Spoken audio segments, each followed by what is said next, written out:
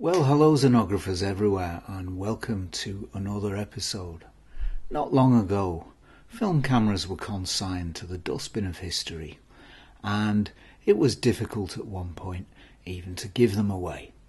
But in recent years, film seems to have had something of a renaissance, and many people have realised that we shouldn't be in too much of a hurry to throw away a tried, tested and developed technology with a very unique aesthetic.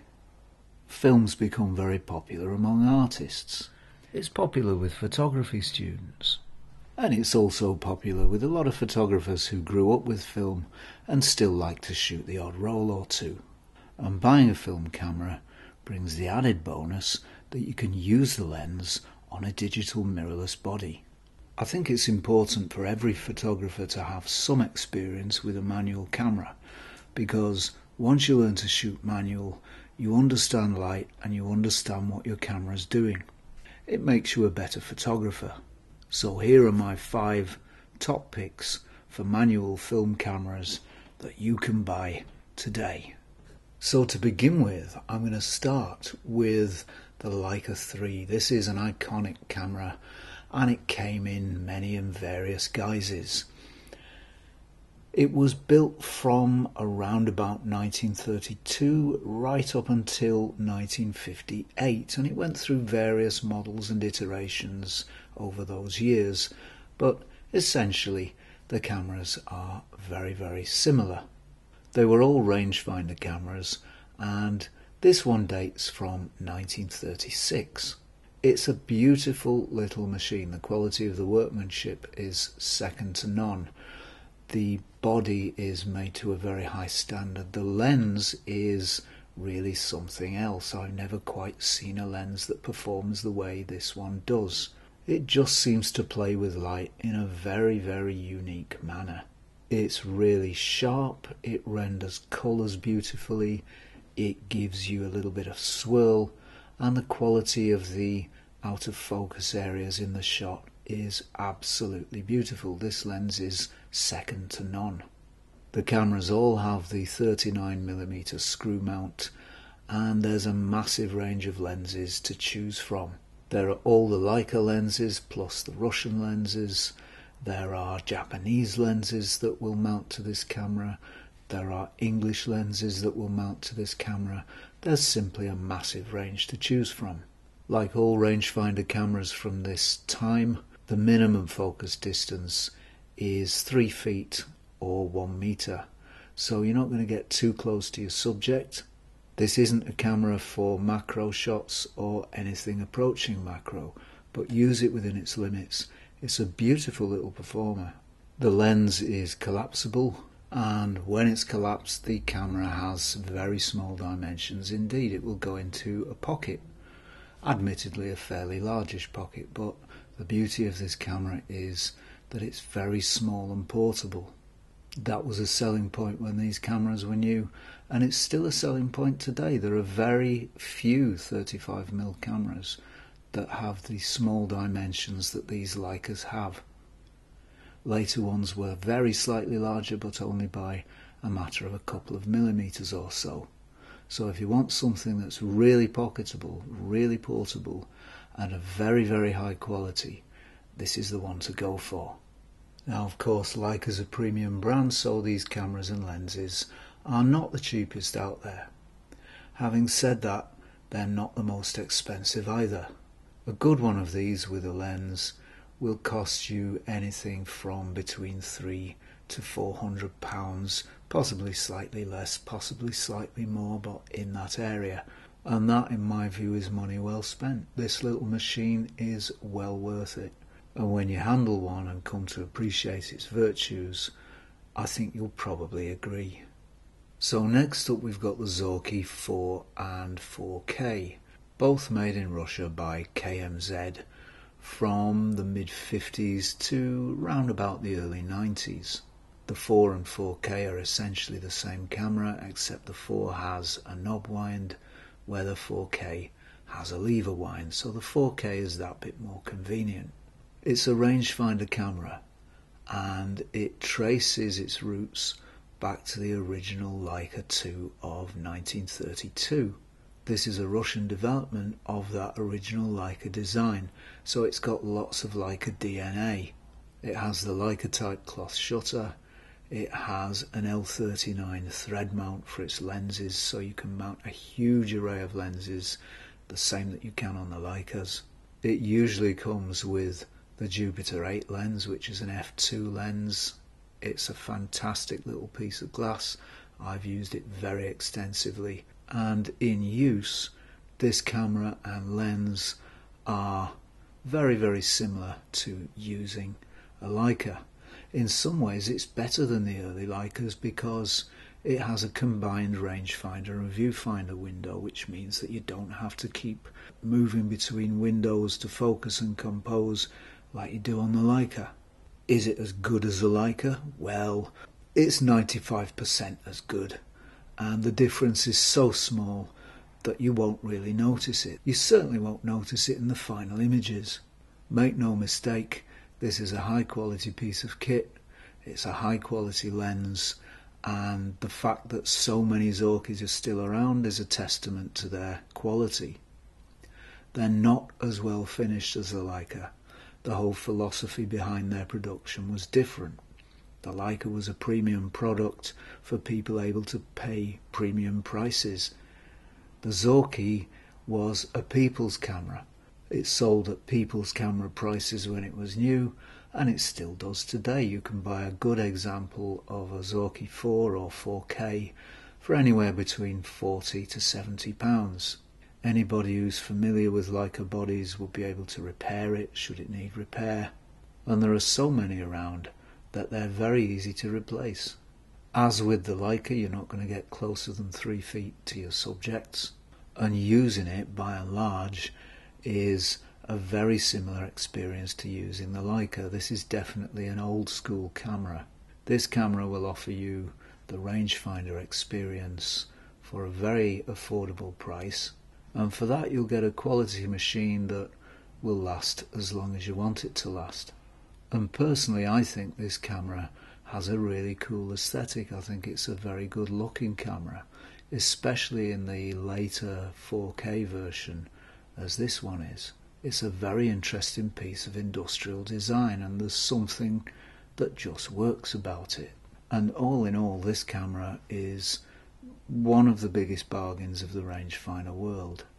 Now, if you want something a little more up to date, you're probably going to want to try an SLR. So here's an SLR produced in Russia from around about 1965 or so, right up until the early 90s, and that's the Zenit camera. It too traces its roots back to the Leica of the early 30s, because in itself it was a development of the Zorki 4, with the rangefinder taken out and a mirror box added. These cameras get a bad press because they really are stripped down. They're very heavy, they're quite large, but this camera has a trick up its sleeve, and that's what it wears on the front, because mounted on most Zenit cameras you will find a Helios 44 or 44-2. The Helios has become a cult lens, and in my opinion deservedly so. It's an exact copy of the 1930s Zeiss Biotar, and the images it will make are just stunning. It's a very sharp lens, and it's one of the lenses that gives the most pronounced amount of swirl in the background blur. Now, I know that's not everybody's cup of tea, but I like it very much. I think it's a wonderful effect, and I think it adds a really interesting aesthetic to any images you make with it. It focuses down to 30 centimeters, so you can get pretty close, and because it has an M42 mount, it will mount on a huge range of cameras from the 60s and 70s. The camera itself is a little bit agricultural. It's not particularly well finished, although it's well made. These cameras have stood the test of time, they continue to operate, and they're reasonably easy to repair if they go wrong because they're so simple. It does have a light meter built in. You can see the selenium cell on the front there just above the lens, and that means you don't have to go fiddling and faffing about with exposure meters. When you look through the viewfinder, you're seeing directly through the lens, so you can see exactly what you're going to get in your final image. Not always possible with a rangefinder, especially when you're shooting up close. Don't be put off by some of the sometimes slightly disparaging remarks that are made about this camera.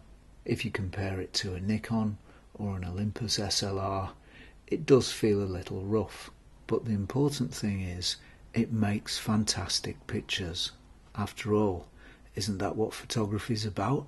Like the Zorkis, these cameras have stood the test of time, and they are very, very cheap to buy. You can buy a good working example of one of these from anywhere between £20 to £60. In my view, money well spent. Next up then, we've got the Olympus OM1. This is a particular favourite of mine. It's a beautiful little camera, little being the operative word. This camera is really small. When you compare it to a Nikon or a Canon, you'll see the difference very clearly. And that small form factor enabled Olympus to sell a huge amount of these cameras when it was new.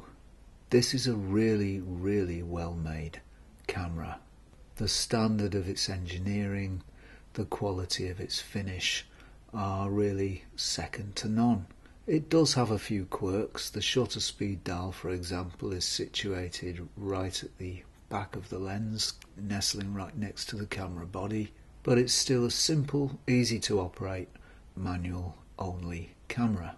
It has a light meter built in, and you can read the reading from the meter inside the viewfinder. So it's very easy to change aperture and shutter speed to get your exposure correct and get the shot.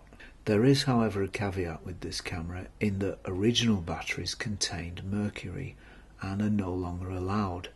The mercury cell had a voltage of 1.3 volts, so while you can replace it with a modern button cell, that cell will give you 1.5 volts, and so the exposure won't be quite accurate.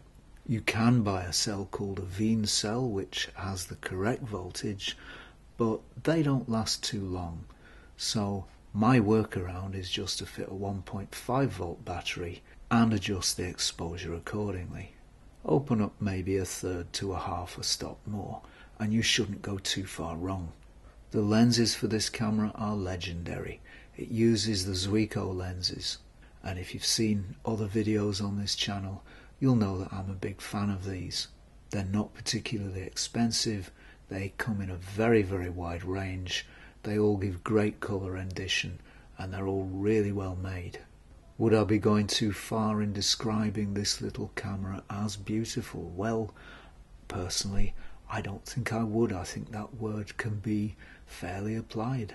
It's a lovely little machine, and you can find a good one of these with an f1.8 50mm lens for anywhere between £100 to £150. Find a good one of these and you will not regret it. Finally, we come to one of the best engineered, one of the best made film SLRs that there has ever been. That's the Nikon FM. This thing is a beauty, or is it a beast? I can't quite tell. Whatever the case, this is a fantastic camera. There's a massive range of lenses for these cameras. Some of them, like this Series E lens, are very affordable indeed. They'll mount all Nikon lenses from, as far as I understand it, round about the mid to late 50s. The experience of using this camera is absolutely wonderful. Everything just seems right about it. The controls all fall very easily to hand. The viewfinder is big, clear and bright, and overall it's just a delight to use. Despite its bigger size, I actually find this camera easier to use than the OM1, although that's a matter of personal taste, of course. When you pick one of these up and use it, the quality of engineering will become immediately apparent.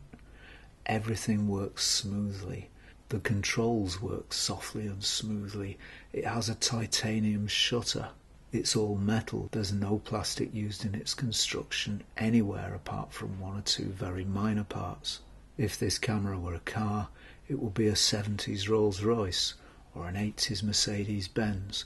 Always there, always ready to go, reliable, over-engineered, and with a simplicity that you just don't find on modern cameras. There's nothing on this camera to get in the way of the photographic experience. It's just the camera, the photographer, the light, and 2 exposure controls. You can't get simpler than that. And simplicity is a tremendous benefit in any machine. It's no more simple than any of the other cameras we've looked at today, but it just seems to all come together in this one. And you're left with, at the risk of using a cliche, an experience that is genuinely Zen-like. And this one just might be the nicest film SLR ever made. As far as cost goes, they're really not particularly that expensive. A good one of these can be found for between £100 and £150. This one is a beaut. Buy one, try it, you will not regret it. So there we are, 5 fine film cameras. Some cheap and simple, others more expensive but still simple. And that simplicity is important. In my view, the less that gets in the way of your photography, the better. I hope you've enjoyed this episode. I hope it's been useful. Don't forget to like and subscribe. As ever, thanks for watching, and I'll see you next time for some more Zenography.